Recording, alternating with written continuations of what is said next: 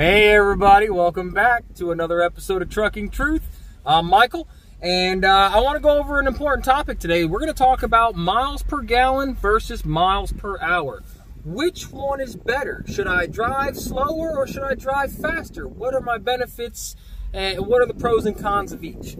So, before we get into that, I want to take a second, and for anybody who is just watching this channel for the first time, take a second, scroll down to the bottom there and hit that subscribe button, hit that like button, roll over to the side, hit that notification button, and all that fun jazzy stuff, blah, blah, blah, blah. Also, for all you guys who are, followers of the channel, I appreciate you guys following. Any of you guys have any questions, like I always say, you guys can hit me up in the comments below. You can also hit me up in Instagram at Trucking Truth. You can hit me up if you're looking to support the channel in any way. You can go to my Patreon account at Patreon at Trucking Truth. I'll put the link here also, and it'll be in the description below. I appreciate all the support. I appreciate all the comments. I appreciate all the questions. That just tells me that you guys are interested. Apparently, I'm giving you information that you guys are looking for, and that just makes me happy that I'm able to help you guys out. So I thank you guys, and I hope that I am actually able to help you guys in some way, shape, or form to make money and be successful in this business. That is my goal for this channel, is to help you guys be successful and make money. All right? Take a second. Grab yourself a pen and paper, use a tablet, your phone, however you want to do it. But I'm going to put some numbers up here, and we're going to go over these numbers together.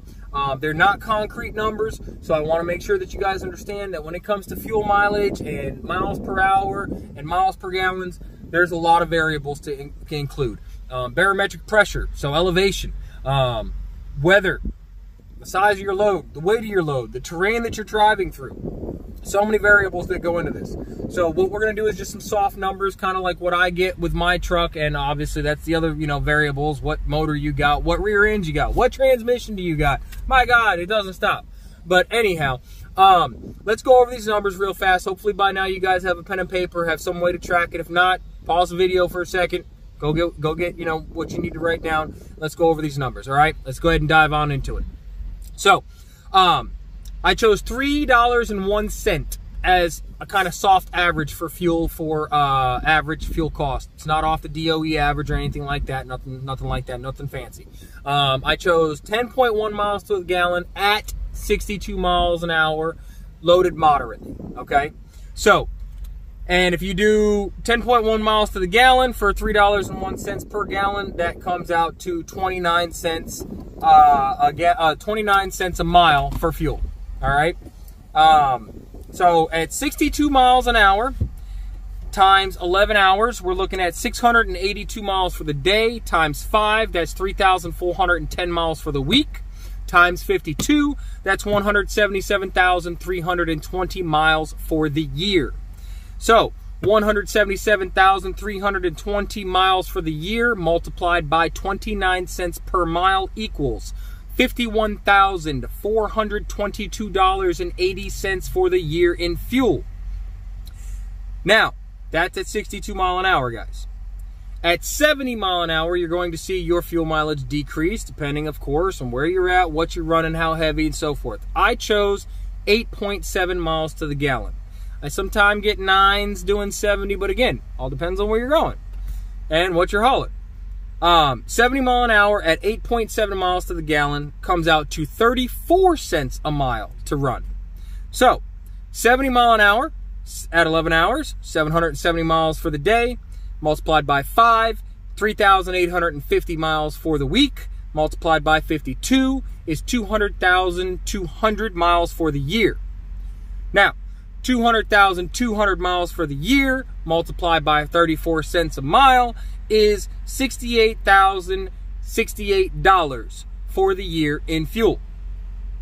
Now, $68,068 minus $51,422.80 equals $16,645.20 difference in fuel increase by going 70 mile an hour.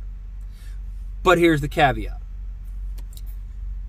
The difference in mileage between the 200,200 and the 177,320 is an additional 22,880 miles. So now we take the 22,880 and multiply that by a good average number. We'll say $1.85 a mile for your average revenue for what you've gotten. So if you do all your calculations at the end of the year and you've averaged out to $1.85 for all miles. Now, 22,880 miles multiplied by $1.85 a mile comes to an additional $42,328 that you've made above and beyond what you made driving 62 miles an hour.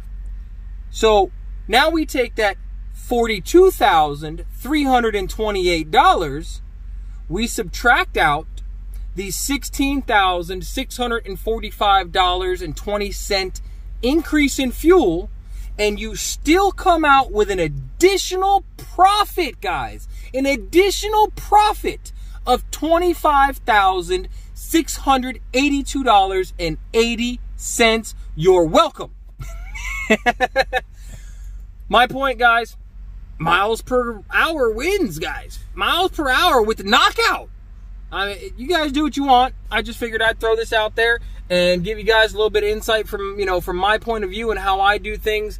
I can't sit doing 62 miles an hour. I'm not driving for JB Hunt, Swift, Warner, Schneider, or any one of these mega carriers who says that I'm not skilled enough to drive at 70 mile an hour. I've got the skills. I drive 70 mile an hour virtually everywhere within, the constraints of the law and whatever else. But I can't drive 62 miles an hour. And I do it because it's my choice, because I know that I cover more miles in a year, and more miles in a year means more money in my pocket. So I hope you guys enjoyed the video. I made it real short and sweet, guys, just for the sheer fact that this was like take 15. I'm glad that I made it through all 8 minutes of this video without somebody calling me, because that was the problem. Every time I'd start this video, somebody would call me. If you guys have any issues with the math, or you have any questions, maybe I missed a variable or something like that, hit me up in the comments, hit me up on Instagram, hit me up. I'll put my email up here too, and then you guys can, shoot me a question. Anytime you have any questions, feel free to reach out to me. I answer everybody, guys. It may take me a little bit to get to the, to get to the email or get to the comment, either because I'm busy getting loaded or whatever the case may be. But I answer everybody, guys. Eventually, I will answer you without a problem. So again, guys, Instagram, email, hit that subscribe button, hit that like button, and if you guys want to support the channel, support it on Patreon, all right? I appreciate you guys watching. You guys take it easy, be safe, and keep the greasy side down.